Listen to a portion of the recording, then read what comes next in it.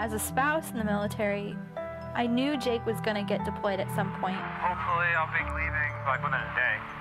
I'm just afraid you're not going to make it home in time. Something's wrong with the baby's heart. He's coming home and a baby is going to need heart surgery. It's going to be a lot to hit him in a very short period of time. Not all babies, even under the best conditions, make it through their first surgery. It's a tough situation, but it's not hopeless, and if anybody can fix it, we can.